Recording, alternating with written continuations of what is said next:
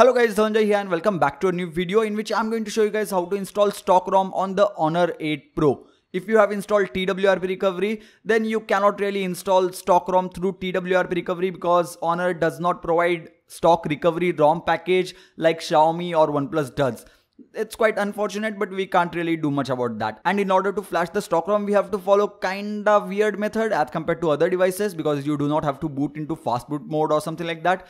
I'm going to show you guys that method in this video. So without further delay, let's get started. First of all, you will need to download the Stock ROM zip file or the firmware zip file, and you have to make sure that you download the correct firmware of your region only. So if you live in India and if you have bought the device in India, then download the Indian firmware. If you live in Russia, then download the Russian firmware. If you live in Europe, then download the European firmware.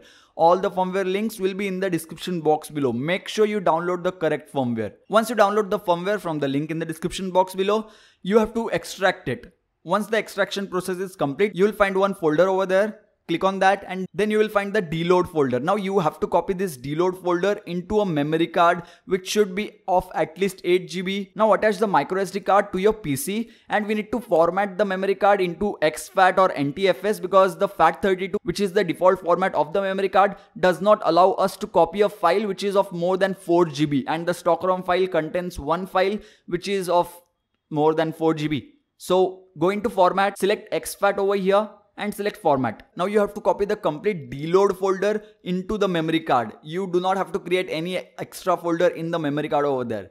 Once the deload folder is copied in the memory card, remove the memory card from the PC and now insert the memory card into Honor 8 Pro's hybrid SIM card slot. Once that's done, switch off your device completely. If you are on any custom ROM, if your device is not booting, if you are in boot loop or anything like that, switch off your device completely. If you are in boot loop, you have to hold the power button for a few seconds. Once the device is switched off, hold the volume up and volume down buttons together, and after just 1 second, press the power button too, like I did in this video. You have to hold these buttons until and unless you see the Honor boot logo over here. Once you see the Honor boot logo, you can leave these buttons and now the device will automatically recognize the memory card and it will automatically recognize the deload folder which we had copied into the memory card too. You do not have to do anything now. It will automatically flash the Stock ROM, it will automatically lock the bootloader, it will remove the TWRP recovery and root access and any ROM which you had installed in your device. If you want to claim your warranty but do not want them to know that you had unlocked the bootloader or if you had flashed a custom ROM, then follow this exact method which I showed in this video to flash the Stock ROM. Once the Stock ROM is flashed, after around 10 or 15 minutes, the device will boot back into the system. You can set up your device normally, and if I go into settings and if I go into system update, there is no update present or it is not showing any type of update.